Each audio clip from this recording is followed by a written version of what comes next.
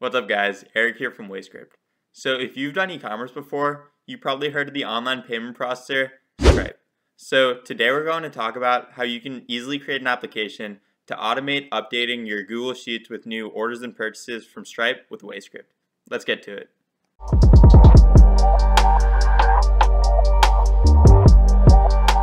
So for starters, go to wayscript.com, sign into your account and click New Script in the top right. You're going to want to name your script. I'll name mine Daily Updates to Google Sheets from Stripe and click Create. And then WayScript's going to create an empty workflow that will allow us to integrate all the APIs that we want to use. So since I want to do this daily, I'll just use a time trigger. I can set whatever time I want to use this. I'll just say 4 o'clock every day. And then I'll import the Stripe module because I want to get information from Stripe. So say I want to look at my Stripe charges so I can give some business analyst a better understanding of our sales. So I could say view charges, output our account charges, and then I'd want to use a shop that actually has charges. So now I'm going to see that I have many charges at account charges at this data key. So what I want to do is loop over account charges at data. So I can say account charges.data is a list, and then I want to loop over each account charges data item and output that into my Google Sheets. But because I have like multiple pieces of information at each account charges data item, I want to do a little bit of data processing. So before I do this, I want to process these items with Python, and I can easily do this by just taking this account charges data item and then turning each one into a variable by saying variables at some index equals some part of the account charges data item. And by doing this, I can process this and get clean data from my account charges data item. So quickly, I'm going to write up all the things I want, probably the ID, the customer number, the amount, and then I'll be right back and explain what I did. Cool, so I just finished processing the Stripe data. So one thing that's really great about WayScript is because you can integrate all these different modules, they make it really easy to both get information from different sources and then process that information so we can show it to different people in our company and ourselves in the best way possible.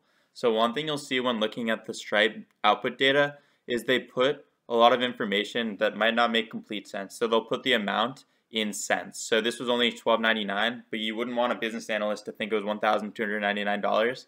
But because we can import the Python module, we can just process this data. And then another example is when looking at the payment link, if we wanted a better understanding about more details from a certain transaction, we'd want to add the beginning of the URL to the payment intent so that someone in our company could just go to the Stripe dashboard at that link and get a better understanding, talk to a customer, something like that. And then another example is you'll see that they put this created in like this large integer value, but that's actually the amount of milliseconds since 0 time, which is January 1st, 1970, or epoch time.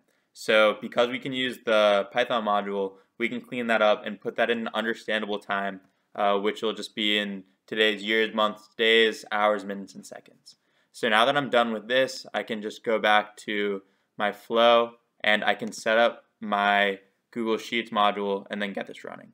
So I want to write to a file, and then I already said I want to write to this empty WayScript example file.